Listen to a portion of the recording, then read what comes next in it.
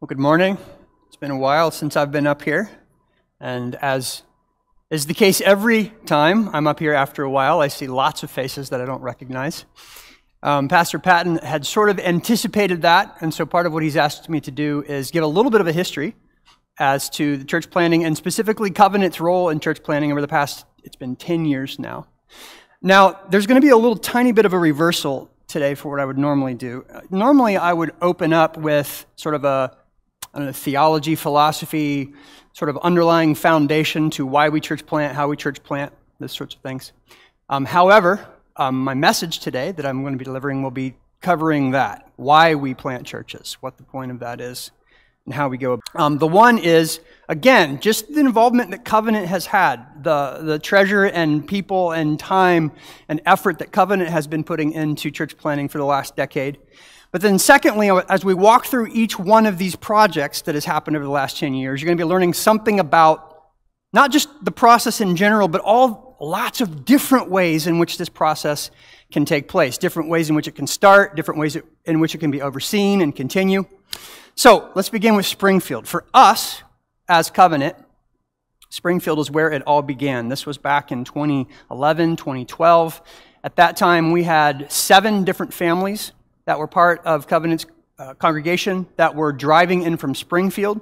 I'd say on average, each of those families were here together about 5 years, being part of Covenant's body life. But all the while expressing the desire, hey, someday we would like to not drive 35, 40 minutes to church, and someday we would like to see our community in Springfield have the same kind of church that Vandalia now has.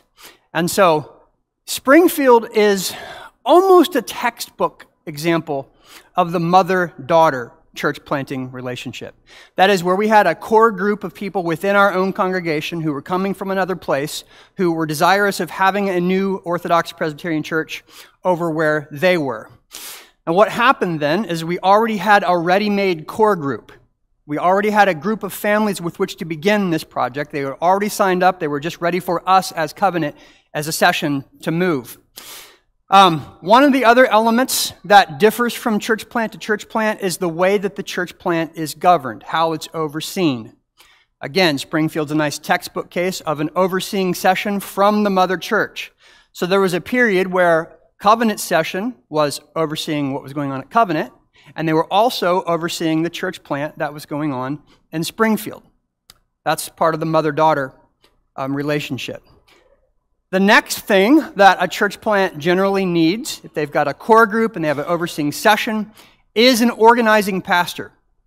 An organizing pastor is a minister who comes in usually on a temporary basis, period of 4 years or so, and walks that core group through the process of moving from a mission work to becoming a particular church. Having them grow their own leadership from inside, having them get to the point where they're financially self-supporting, getting them to the point where they're already engaged in ministry and the community in which they're living. Now, with respect to Springfield, we had, again, a built-in organizing pastor.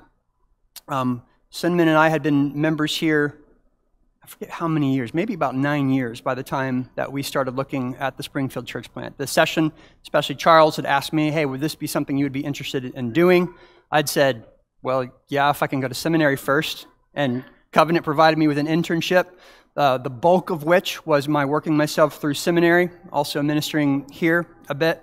So we had, again, even a homegrown organizing pastor for Springfield.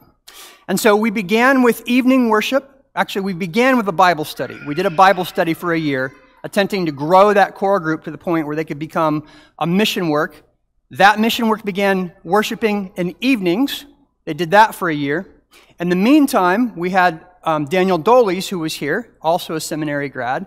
We brought him onto our session, Covenant session, with a specific purpose of sending him with me. Most guys don't like me to be on the ground by myself. They want somebody watching what I'm doing, which is not a bad move. So Daniel was able to come with me, at which point that work moved to Sunday morning worship. And then in 2017, while I was still there as organizing pastor, we brought them to the place of particularization. That is where they become their own church. They have their own finances. They have their own elders. And at that point, Daniel became the permanent pastor, and then we moved on as Covenant looking for the next project to work on. So that's the, again, sort of typical textbook mother-daughter church planting relationship. Core group from one church that goes out under the oversight of the elders of that church that sends them out. The unique function was having our own organizing pastor that went with them, got them started, and but then we would supply with them with elders. Yes, sir?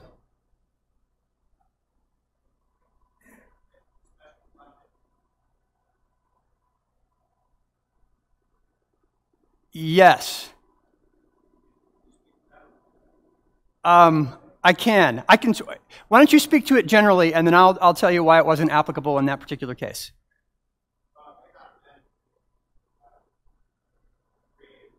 It was. Yeah.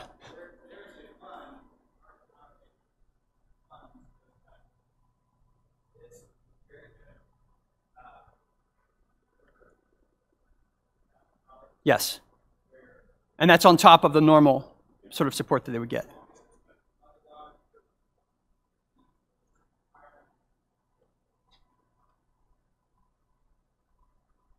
Yes. I'll move on from there. If you'd like to know why we didn't do it, I can tell you afterwards.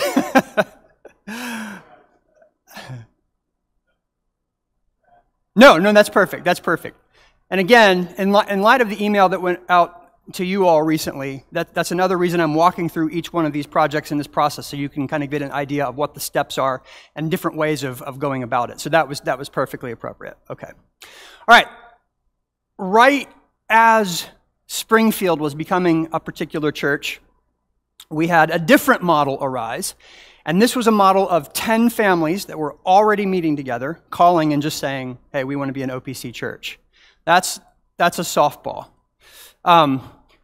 The overseeing structure was a little bit different that time, in that rather than have one overseeing session from one church, what we did as a presbytery was we put together a number of elders from different places, different churches, guys who maybe had a little more time, a little more experience with church planting, brought them together as a committee, and they oversaw that church. Now, another sort of unique feature of the Wilmington church plant is that we gave them, Covenant gave them, a free year of their evangelist. So I was actually there on the ground for a year, preaching for them as they searched for an organizing pastor. And while we were in between church plants of our own, well, we weren't in between for very long, as the next story will tell. So we had a group that just called and said, we want to be an OPC church. We put together a structure of a session from different men from local churches. We gave them a free year of the evangelist from Covenant. And then eventually they were able to call their own organizing pastor. That relationship did not go well. That organizing pastor moved on to another call, and I was able to step back in as ministerial advisor. I was providing pulpit supply for them. But what happened to that church was, even without a pastor, they had strong candidates for elders and for deacons. We moved forward with training them and certifying them and electing them and installing them. And that church became a particular church even without a pastor. They still have no pastor. They have a candidate now who's working his way through the candidates and credentials process. And right now he is providing stated supply for Wilmington. So that's been a lightening of my load. I don't have to go down there every Sunday any longer. But our hope is that his exams will go well, and that in the spring, his ordination from the denomination he's coming from will be transferred into the Orthodox Presbyterian Church. What happens at that point is the denomination and the presbytery were funding that work as long as there is an organizing pastor on the ground. What happened was when the organizing pastor went on to another call, that support was paused. And then as soon as we have a man back on the ground there, even though the church is already particularized, that support will recommence, and then they'll have, I think, another 2 years.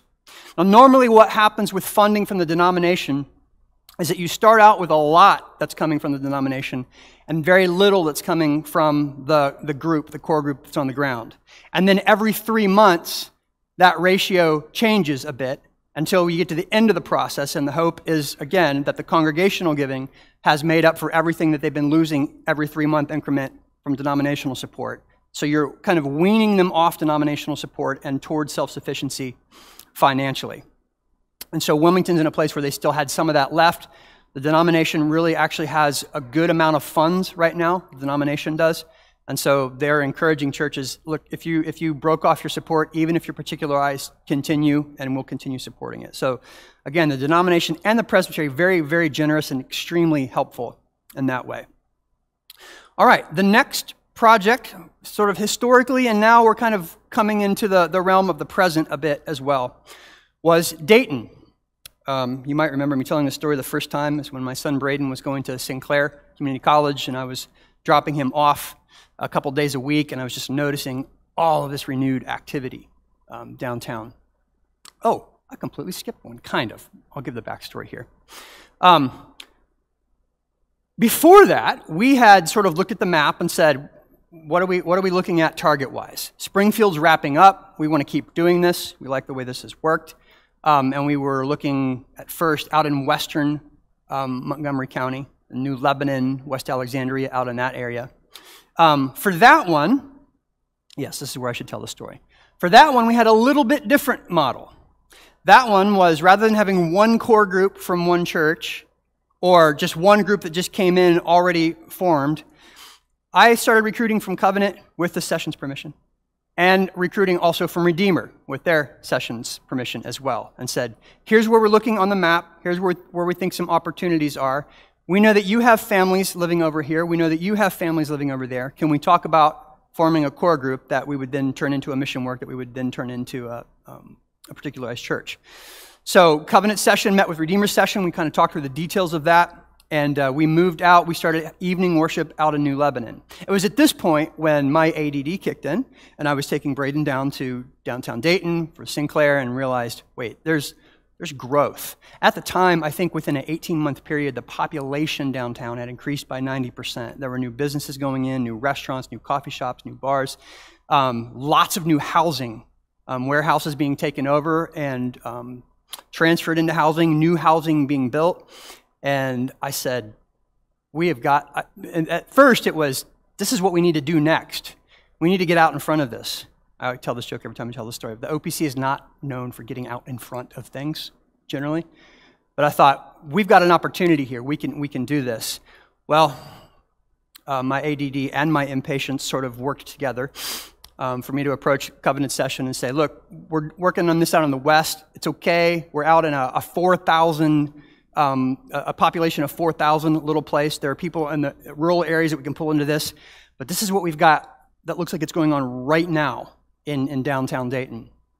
So then, with the session's encouragement, I approached the other families and said, I know this is what we've been looking at, but what would you guys think about this? We had 5 families at the time who were meeting regularly. 4 of them said, let's do it. 1 of them said, we're not all that interested, we'll just stay at Covenant. And here they still are. So we didn't lose a family, they remained here.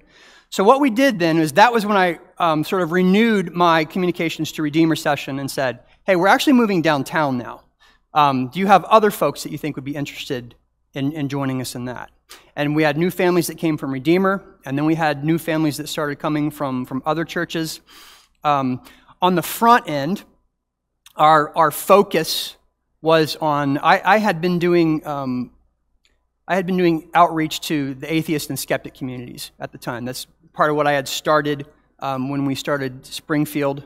That was put on hold while I was organizing pastor of Springfield. We had renewed that with the start of Light of the Nations downtown. We were having regular meetings. We were working through different books together. We had a small group of unbelievers and skeptics that were coming, but that was the ministry focus on the front end of that church plant. What happened then, so that was the dual core. We had 2 groups of people that formed the main core, and then other people who were added over time. I, who at that point had sort of been an in-between guy, we had said, all right, you did an organizing pastor job in Springfield, that's fine, but maybe we can switch to where you're just getting the thing started, and then as a matter of course, we'll bring in another organizing pastor, not like Springfield where I was the guy all the way through. I was so excited about Dayton that I thought, I want to be the organizing pastor of this guy, of this place. So we had kind of switched gears on that. We started as a mission work. I was organizing pastor of that. And then the denomination ruined everything. Because there's another way in which the denomination is very generous in their funding, and that is they will fund interns. They will split the cost of an intern 50-50 with you. And the denomination called me and said, we have an intern that is interested in ending up in Ohio. We think you'd be a good fit for what you're doing. And this is Tyler Dietrich. So Tyler came out. I was maybe 6 months into my organizing pastorate at the downtown church. I had one conversation with him, and I realized I was going to lose my job. So he came in right around the time of COVID, which was crazy. He was there. He was supposed to be there for a 1-year internship. 9 months in, the writing was on the wall, and we realized that he was a very good fit for that particular congregation. And so we moved forward to actually call him. He replaced me as organizing pastor. His election, the vote to call him was lots of fun. I remember when I collected all the ballots, I said, okay, I read the results. I said, we've got 10 yeses. We've got 3 yeses with exclamation points, and we have 1 yes with 3 exclamation points. People raised their hands. They're like, I didn't realize we could do extra exclamation points. So again, they were not sad to see me go, partly because I wasn't, well, I don't know, partly because I wasn't actually going. What happened at that point then is I remained on at Light of the Nations, and we started focusing on the international outreach out of Light of the Nations. One of the things that I try to do as we're starting new church plants, and you'll hear more about this in the message this morning, every church plant is made up of different kinds of people, meeting in a different kind of place, with different kinds of opportunities around them. And so what we try to do from the beginning is say, okay, who are we? What are our skill sets? What are our interests? What's happening right around us? And how do we custom tailor our outreach ministry to that particular circumstance? Now, Light of the Nations, which was not Light of the Nations, it was First Street Reformed, because we were meeting on First Street on the west side. As we were working through ideas, one person pointed out, they said, you know, everyone who's living within half a mile of here, maybe it was a quarter mile, everyone who's living within a quarter mile of here has one thing in common. I said, what's that? Like, they're all incarcerated. So we were very close to the county buildings and the jail and all those sorts of things. The other thing that we were very close to, and this entered our mind as a serious consideration at one point, there's some significant Section 8 housing, which is just a couple of blocks from where we were. We had sometimes severely, and usually at least moderately, mentally challenged and mentally ill people who were finding us, who were coming in, and we had several of them that were regular attenders. And so at one point, we're thinking about that. This is where we're at. This is what's going on. How do we focus our ministry on these folks who are obviously very, very needy spiritually? So what ended up happening, though, as we started looking at English as a second language, we started looking also at the community and realized that a lot of the population growth downtown was immigrant. It was refugee. It was people even just moving from other places in the United States. Actually, we were really shocked when we started looking at the numbers of the saturation downtown. Some of the what had been abandoned neighborhoods in the downtown area have been completely revitalized by the importation of just about entire populations. And what caught our attention at first was a large group of what we call Ahishkan Turks. These were Turks that had been spread out through the Soviet Empire over the past couple of decades. They've been regathering, kind of reconstituting their identity, their connection with one another. And about 12 years ago, 500 of these families moved to Old North Dayton en masse. And so that was one of the populations that we were looking at. The Hispanic population downtown has been significantly increasing as well. So as we were renting space, as we were looking around, as we were trying to determine ministry focus, we sort of fell on an international ministry focus, which also then played in to where we were looking for a building. We had a 36,000 square foot building most of you have been to, pop up for sale. It was being sold by an organization that supports church planting. They made us a really, really fabulous deal. As soon as we got to the point where we were comfortable with a building in which we were still getting lost, and tried to think through how can we make use of this space, what other groups can we bring in. That's where we officially sort of chose our direction as being a church that focuses on outreach to the international community. Our particular neighborhood at Light of the Nations right now is 30% Hispanic. And again, right across the river by Children's Hospital, you've got a large Turkish community. So, at that point, we did that for a while. Light of the Nations particularized. We had our own elders, we had our own permanent pastor, and I stayed on there. So what happened at that point was my role shifted from being covenants evangelist to being home-based out of Light of the Nations. Another thing that happened there is that the denomination and the presbytery started looking at what Covenant was doing, at what was happening in the Dayton area. And we had begun to develop a track record where they were comfortable funding me on a permanent basis. Oftentimes the funding will only come in when you have an organizing pastor who's on the ground. But the denomination is very responsive when they see a church that is pursuing church planting and pursuing different kinds of ministries, of coming in and saying, what do you need, how can we help, and how can we fund this?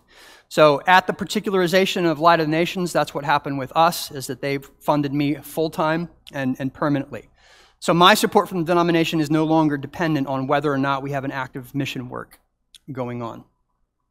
Two ministries that developed out of Light of the Nations founding as part of the international focus. The first one chronologically, I would say, is our Quran Bible study. We are into our third year of that now. And this is some folks from the Turkish community that I mentioned earlier. There's, I would say, 10 different men that come. This is every other week, probably 6 at a time. We've got usually 4 to 5 or 6 of us from Light of the Nations who are there. We take turns. The one week, I'm presenting out of the Gospel of Luke. The next week, they're presenting out of the Quran. And we have discussion, just super warm, loving relationships that are developing around that. Definitely count them among our friends. But we're certainly engaged in the long game with this one. Every once in a while, you'll feel like you've sort of made an inroad and made a point, and the lights have come on, and then you come back in 2 weeks, and it's like all of the work that you had done before and all the progress you thought you had made is just restarting. But these friends are willing to continue engaging, and I know I've mentioned this in the past, but one of the most difficult things with this group for the first 18 months was persuading them how vast and how significant were the differences between the Christian faith and Islam. This particular group they're very open, they're very engaging, they're very like religious dialogue, and they're really all about showing all the points of commonality between the different faiths. And so I had to be that guy for 18 months, and they would say, we have this in common, this in common. I would say, yes, but here's what we don't. And this is a matter of life and death, and it's not just a trivial detail. It's important. It's the core of the difference. And I remember one of the high points, again, this was about 18 months into this ministry, one of the high points where I really felt like God was moving is when one of the gentlemen looked at me and he pointed his finger at me and said, "What you just said is blasphemy." And I said, "He's hearing me. He's getting it. He's understanding what we're saying about Jesus. And he's understanding that we're saying Jesus is not just like one of the prophets. He is the Son of God. We are, the Quranic sin that we are committing is associating partners with God. And we say, yes, that is exactly what we are doing. We're saying that this man, Jesus Christ, is the eternal Son of God, has always been God. And so, again, that was a point of progress where it was like, okay, this is a difference.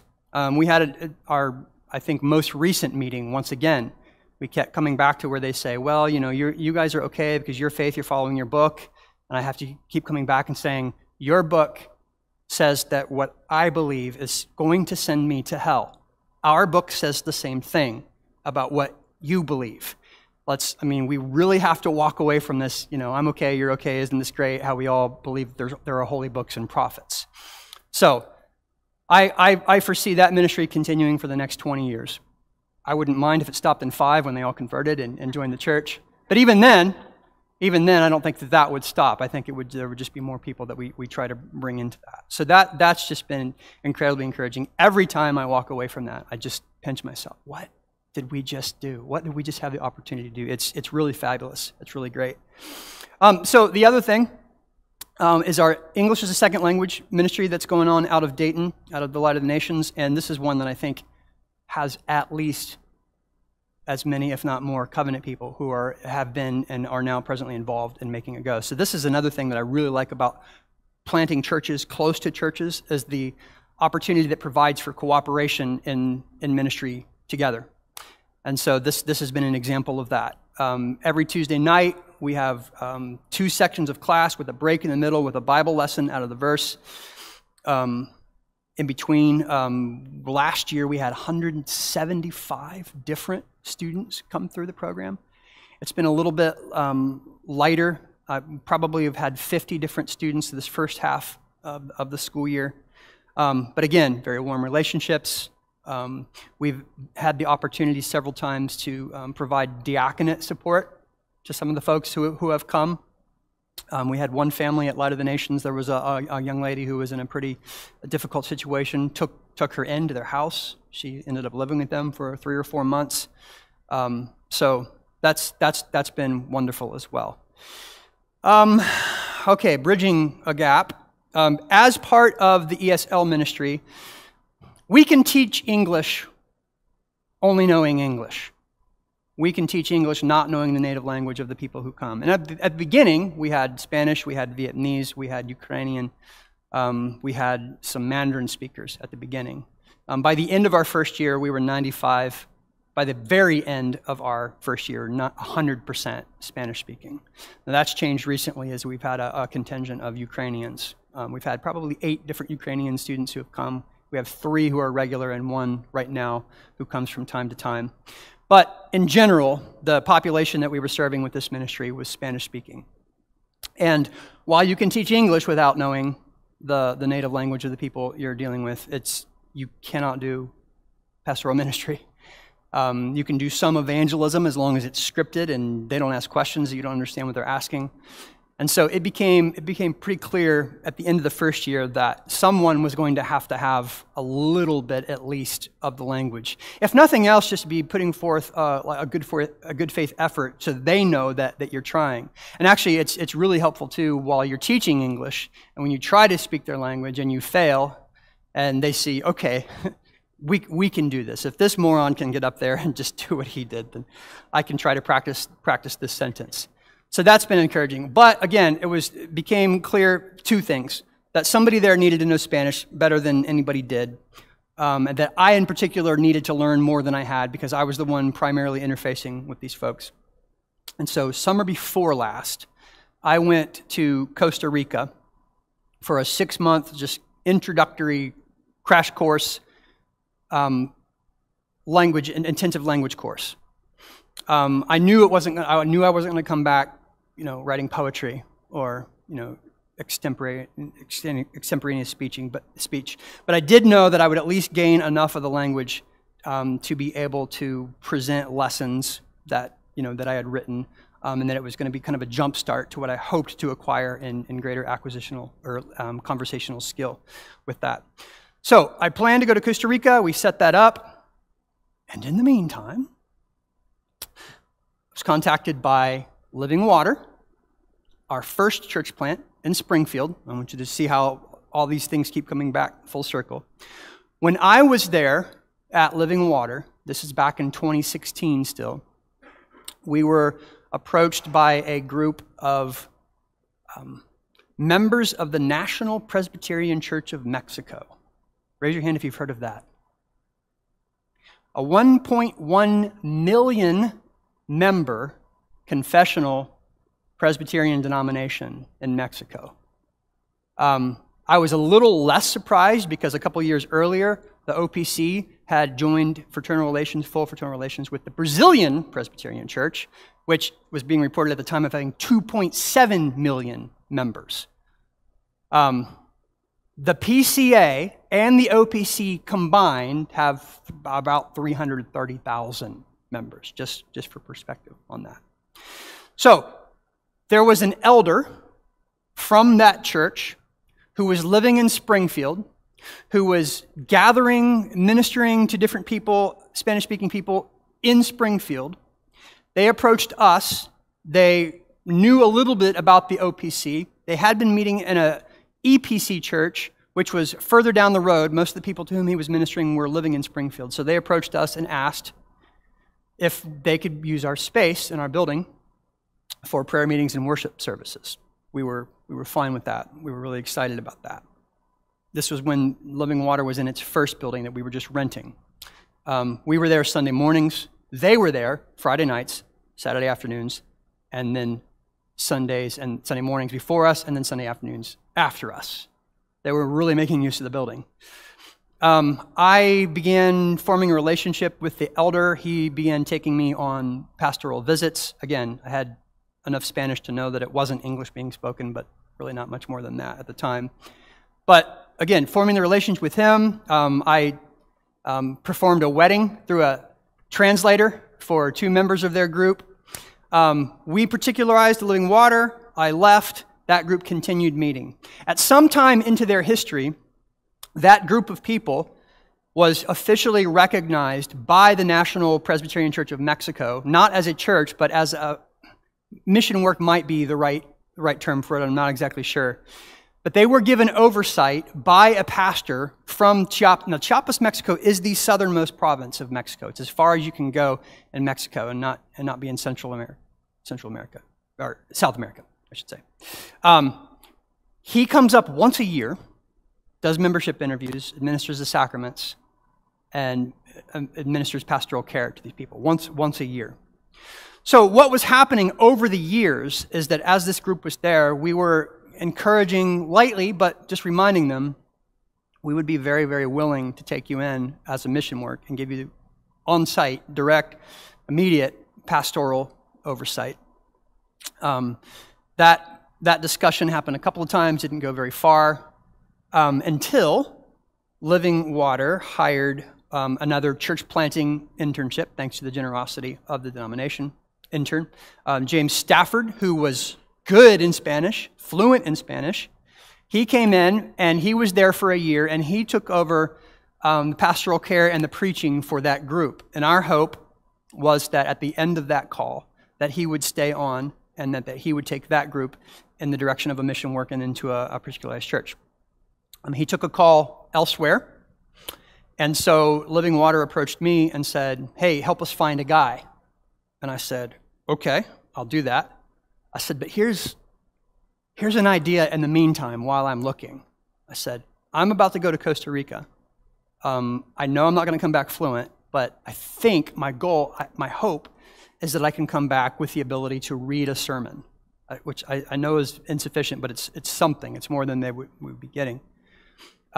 He said, "Okay, let's talk to the group about it. Let's talk to James about it." So we all met together.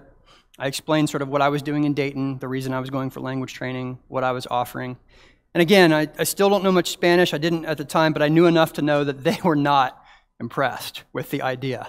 I knew enough to hear the kind of concerns that they were expressing. And I said, and we can try it. I can do 1 week, and if they don't like it, they can go back to having no one. And that might be preferable. I acknowledge that as a possibility. So I went. I came back after 6 weeks. I remember I've done a lot of, not very well thought out things in my ministerial career. But I remember walking the Green Mile up to the pulpit the first time, thinking, okay, that's too far. Like you've done it. What are you doing? You're about to get up and preach a sermon in a language you don't know. And I was. So the first one I had written, I had translated using Google Translator. I had sent it to people who spoke Spanish. I asked them to help me, make corrections, and I had practiced it over and over and over again. I'm still very, very frightened. I get up, and I can see them like, and so I start, and about 5 minutes in, I see them go, looking at each other like, we can actually understand what he's saying. And so that was very encouraging. after the first time doing that. It got much less encouraging as we went forward. There are two sort of main families. One of the families, 8 siblings, literally grew up in a hut with a dirt floor. Their particular region of Mexico, extremely poverty-stricken. These are a very, very reserved people. Just not, I mean, I thought, you know, Presbyterians are Presbyterians, but Mexican Presbyterians will be different. No, they're still Presbyterians. You know, the old Babylon Bee story, you know, motion sensor lights go off during Presbyterian worship kind of thing. So what I realized was how dependent I was in my preaching on some kind of response from the audience. I would work in a joke here or there. Nothing. And I was like, oh, this is terrible. This is really terrible. So one of them was married to a North American woman, and she was with child, so she wasn't there all the time. But one Sunday she was finally there, and I sat down and I said, look, I need something from you. She's like, how can I help you? I said, I need to know whether they hate me or not. I said, I don't know whether it would be better for you to have somebody just get up and talk. I don't know. I can't tell. I was like, I tell jokes. They don't laugh. I make what I think are great points. There's no response. Like, I just don't even know. If you ask them and they say that they would rather me not come, I'm more than fine with that.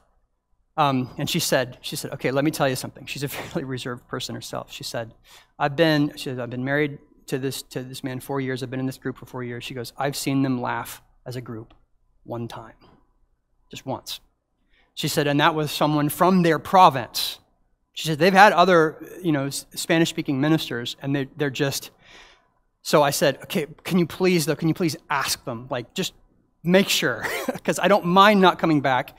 I feel like they'd be too embarrassed to ask me not to come back, so please open that door. She's like, I think it's fine. She's like, I understand your Spanish fine. She's like, I don't think there's any problem with the language. She said, but I'll ask. I said, okay, thank you. So I went home licking my wounds because it was a particularly bad day. And I came the next week, and they were all. And I thought, all right, somebody's had a pep talk. So that was encouraging. And then since then, I mean, my language has improved a little bit. I'm still very, very, very nervous about engaging conversationally just because, I don't know if you've ever tried to learn a language, but here's what happens is, you know, 3 phrases, you throw them out, and the person's like, this person knows Spanish. And you're just like, you lost me in the first syllable.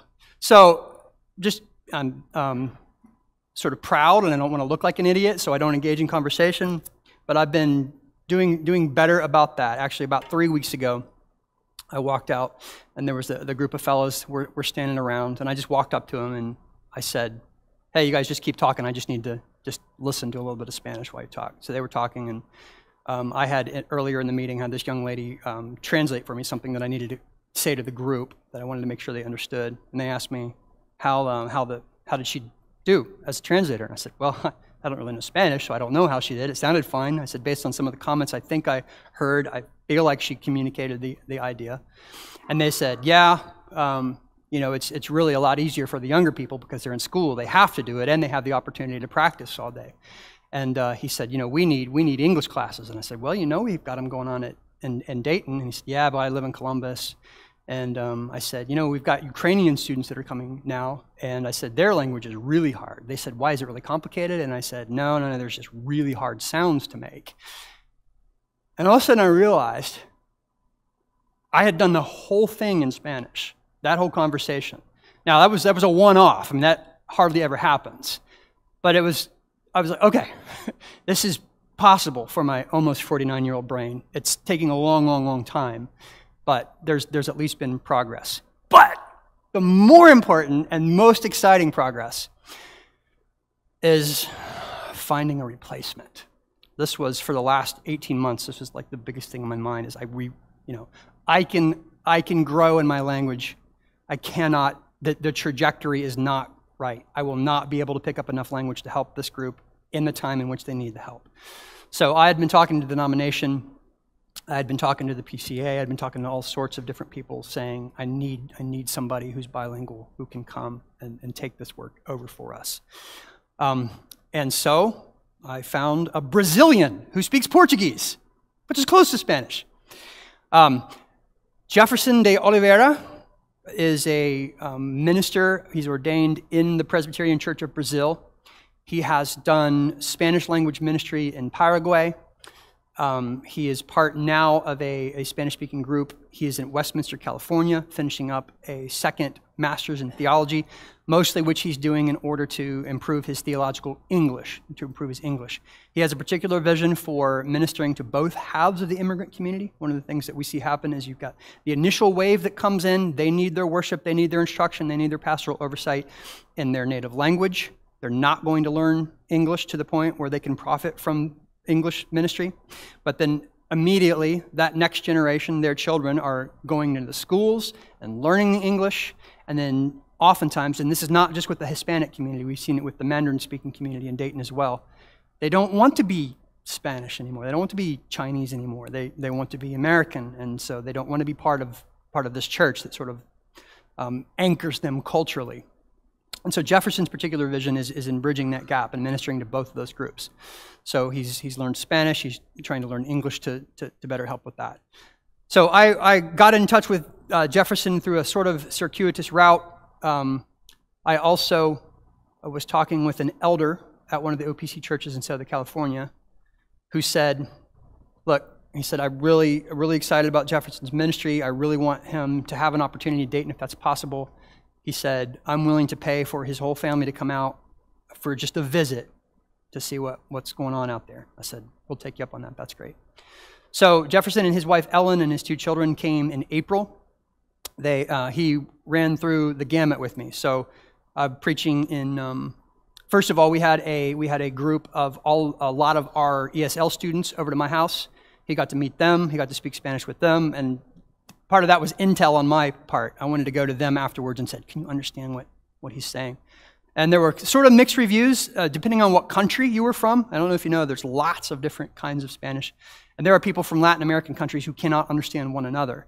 And so we'd have some people that were like, yeah, Spanish is fine, like, why are you even asking? We had other people who were like, I think he's just speaking Portuguese and trying to pretend it's Spanish.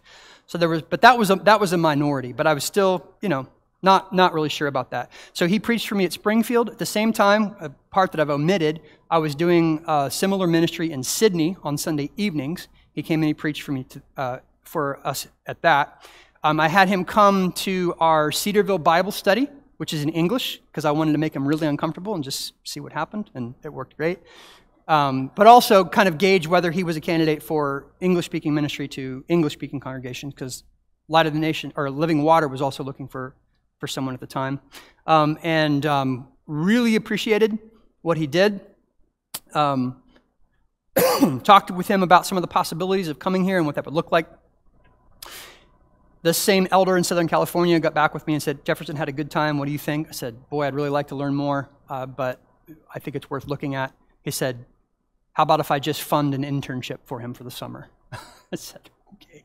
So we've got generous denomination, we have a generous presbytery, and there are just individuals who are extremely generous in the church as well. So he basically gave us enough money to have Jefferson and his whole family out it ended up being 2 months for the summer, and I had him take over everything that I was doing with respect to the language ministry. I kept the Cedarville and all the other stuff.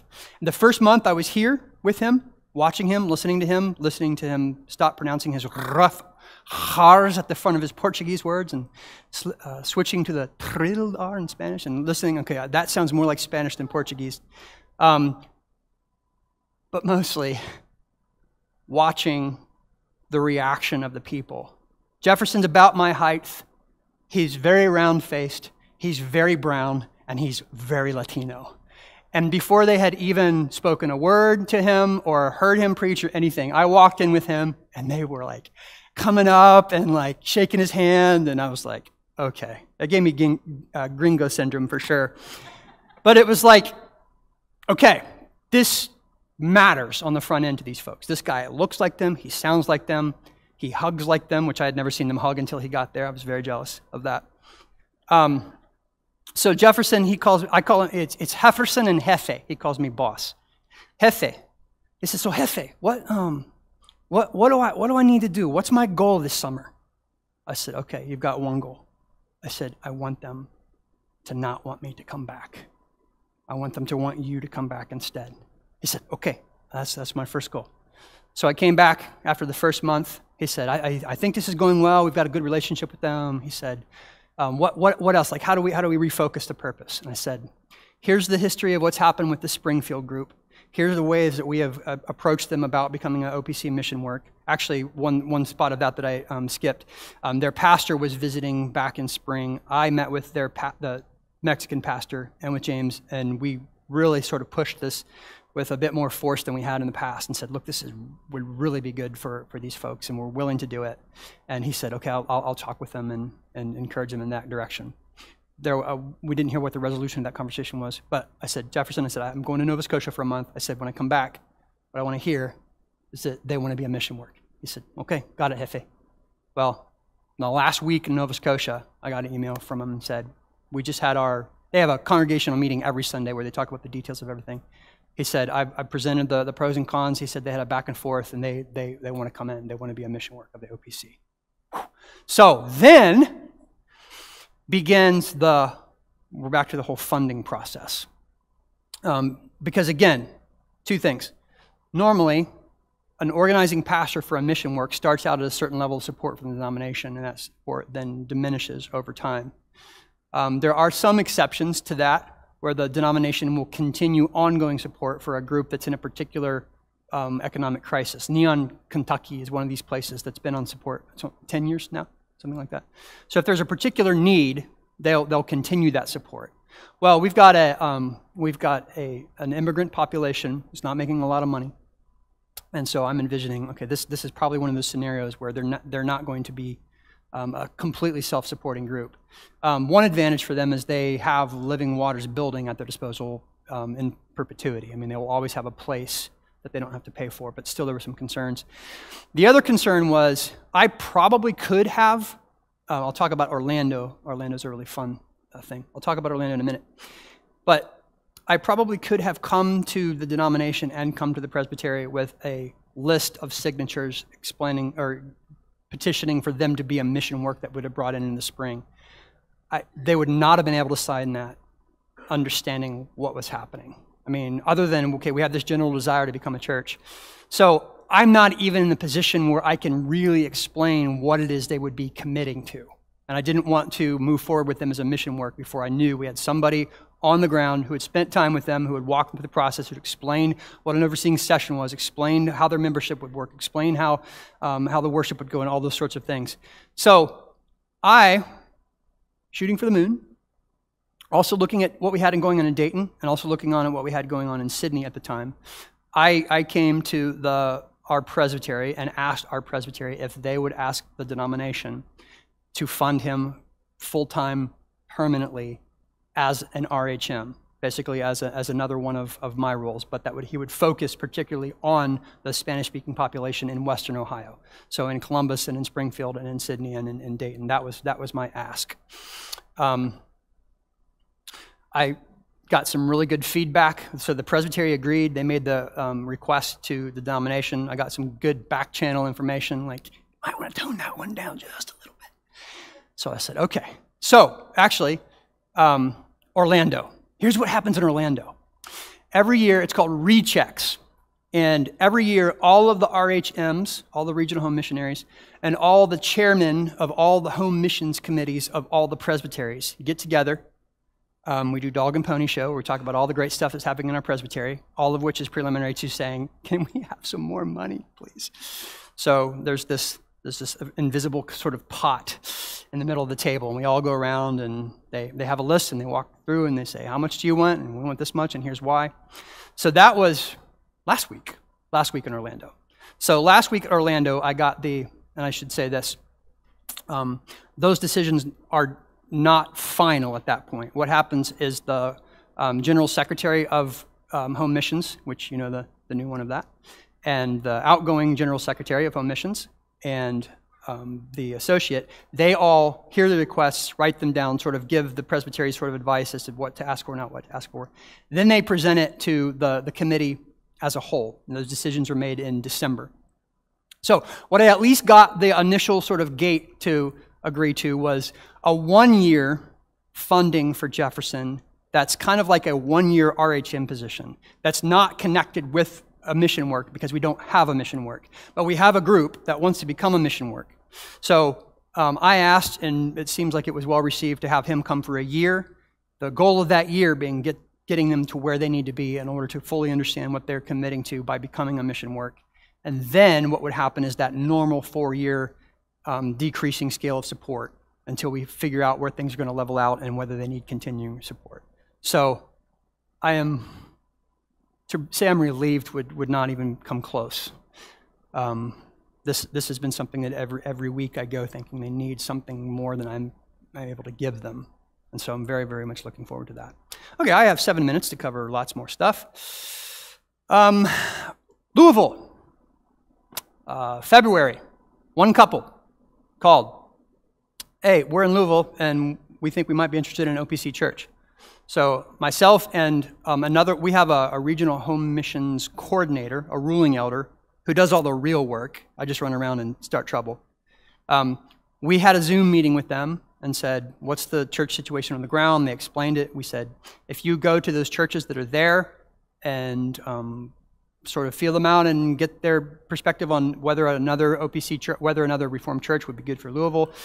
And they had those conversations. They came back and they said, we're supported by all those churches. They're on board. We said, okay, if you can get a core group together, then we'll see what happens. Well, in 6 weeks, they had a core group. And in 6 weeks after that, the core group said, we want to become a mission work of the OPC. And we received their petition back in October. They are now a mission work.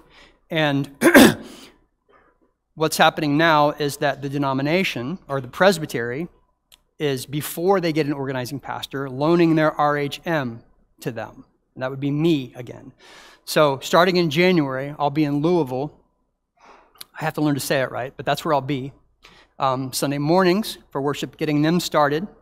They're already in mission work, but we're just walking them through the initial process of worship and going forward. And then I will desperately be looking for someone to replace me there as their actual organizing pastor.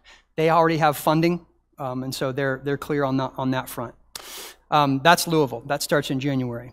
Another phenomenon that we've been witnessing in the presbytery is churches coming in. The first one I'll mention is in Newcastle, Indiana. It was a Church of Christ, and the pastor there over time became more and more reformed in his understanding, and approached us at some point in time, Mike Dirks and I, and said, here's our situation, what can we do? His credentials were transferred into the OPC.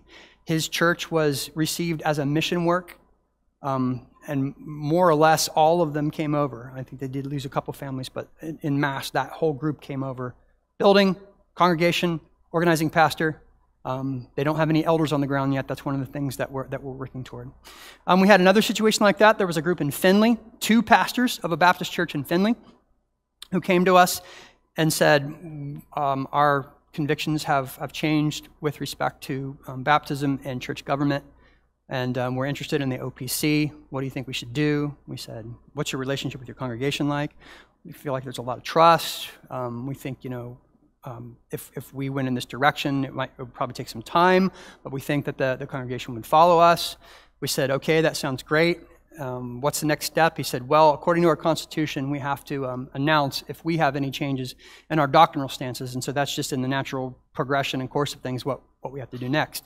We said, great, sounds good, do that, let us know, how supportive the congregation is, and we got a call the next day after they had the meeting and said, well, we presented a situation to the congregation. We said, great, well, so what's the situation? Like, well, we're both unemployed now. Said, oh, well. So, short version of that, 2 ministers. One of them has moved to Mansfield and is working as an unofficial intern at our Mansfield OPC and is working on the process of transferring his credentials into the OPC. One of the men stayed there had some families that were not originally part of the Baptist church that fired them. And then over time, some of those families have come and did follow them. And so now they have a core group. They were recently approved for support. And so hopefully in spring, that support will that is in Findlay now.